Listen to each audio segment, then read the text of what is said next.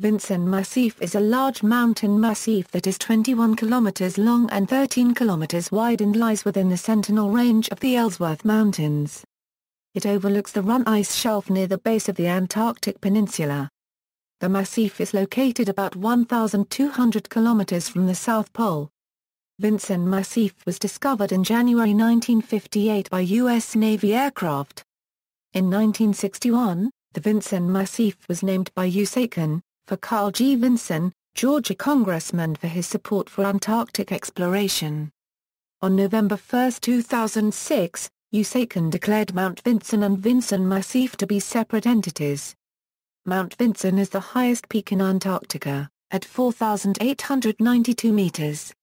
It lies in the north part of Vinson Massif, a unregistered trademark summit plateau in the south portion of the main ridge of the Sentinel Range about 2 kilometers north of Hollister Peak. It was first climbed in 1966. An expedition in 2001 was the first to climb via the eastern route, and also took GPS measurements of the height of the peak. As of February 2010, 1,400 climbers have attempted to reach the top of Mount Vinson. Geography: the Vinson Massif extends between Good Col and Branscombe Glacier to the northwest, Nimitz Glacier and Gilder Glacier to the southwest and south, Data Glacier and its tributary Hinckley Glacier to the east. The southeastern part of the massif ends at Hammer Col, which joins it to the Cradock Massif, of which the highest point is Mount Rutford. The massif comprises both the high central Vinson Plateau with its few peaks rising to over 4,700 meters, and several side ridges mostly trending southwest or northeast from the plateau. The current height of Mount Vinson was measured by a GPS survey that was conducted by the 2004 Omega Foundation team comprising Damien Gildia of Australia and Rodrigo Fica and Camilo Rada of Chile. Since 1998 and continuing through 2007, the Omega Foundation has placed a GPS receiver on the summit for a suitable period of time to obtain accurate satellite readings. Climate and glaciers: the climate on Mount Vinson is generally controlled by the polar ice cap's high-pressure system, creating predominantly stable conditions but, as in any polar climate, high winds and snowfall are a possibility.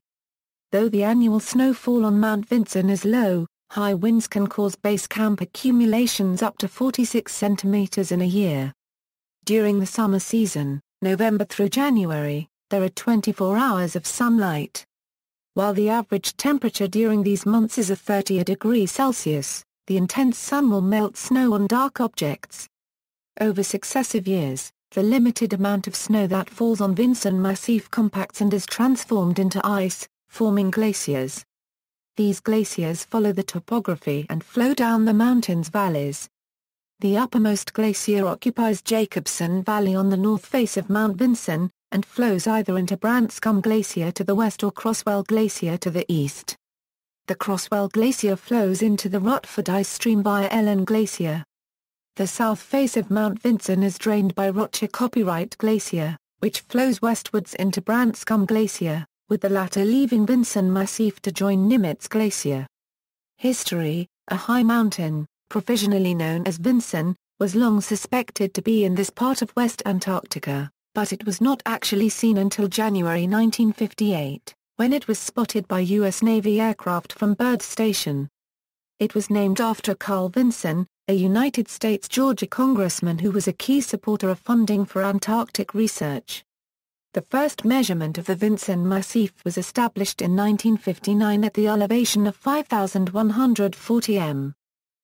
First ascent equals, in 1963, two groups within the American Alpine Club, one led by Charles Hollister and Samuel C. Silverstein, M.D., then in New York, and the other led by Peter Schoening of Seattle, Washington, began lobbying the National Science Foundation to support an expedition to climb Mount Vinson.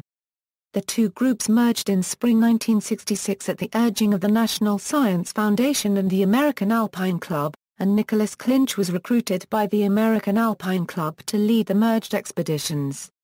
Officially named the American Antarctic Mountaineering Expedition 1966-67, the expedition was sponsored by the American Alpine Club and the National Geographic Society, and supported in the field by the U.S. Navy and the National Science Foundation Office of Antarctic Programs. 10 scientists and mountaineers participated in AAME 1966-67. In addition to Clinch, they were Barry Corbett, John Evans, Ryuichi Fukushima, Charles Hollister, Ph.D., William Long, Ph.D., Brian Martz, Peter Schoening, Samuel Silverstein, M.D. and Richard Wallstrom. In the months prior to its departure for Antarctica, the expedition received considerable press attention, primarily because of the reports that Woodrow Wilson Sayre was planning to fly in a Piper Apache piloted by Max Conrad, the flying grandfather, with 4 companions into the Sentinel Range to climb the Mount Vinson.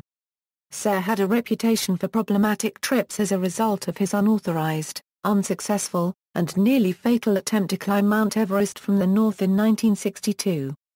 His unauthorized incursion into Tibet led China to file an official protest with the U.S. State Department. In the end, the purported race did not materialize as Conrad had difficulties with his plane. According to press reports, he and Sayre were still in Buenos Aires on the day the first 4 members of AAME 1966-67 reached Mount Vinson's summit. In December 1966, the Navy transported the expedition and its supplies from Christchurch, New Zealand to the U.S. base at McMurdo Sound, Antarctica, and from there in a ski-equipped C-130 Hercules to the Sentinel Range. All members of the expedition reached the summit of Mount Vinson. The first group of 4 climbers summited on December 18, 1966, 4 more on December 19, and the last 3 on December 20. On August 18, 2006, from nomination by Damien Gildia of the Omega Foundation, USACAN approved naming the subsidiary peak south of Mount Vinson for the AAME 1966-67 members Nicholas Clinch, Barry Corbett, Ryuichi Fukushima, Charles Hollister, Brian Martz, Samuel Silverstein, Peter Schoening and Richard Wallstrom. Other peaks in the Sentinel Range had previously been named for John Evans and William Long. Later ascents equals. The climb of Vinson offers little technical difficulty beyond the usual hazards of travel in Antarctica, and as one of the 7 summits, it has received much attention from well-funded climbers in recent years. Multiple guide companies offer guided expeditions to Mount Vinson, at a typical cost of around $30,000 per person, including transportation to Antarctica from Chile. First ascent from east side equals. While the vast majority of prior climbs to the summit have used the western side of the massif from the Branscombe Glacier, the first ascent from the east side was successfully completed by an 8-person team sponsored by Nova in January 2001. The team consisted of Conrad Anker, a Euro expedition leader, John Krakauer, a Euro mountaineer and author, Dave Hahn, a Euro mountain guide with 34 ascents, including ascents to Gardner and Shin.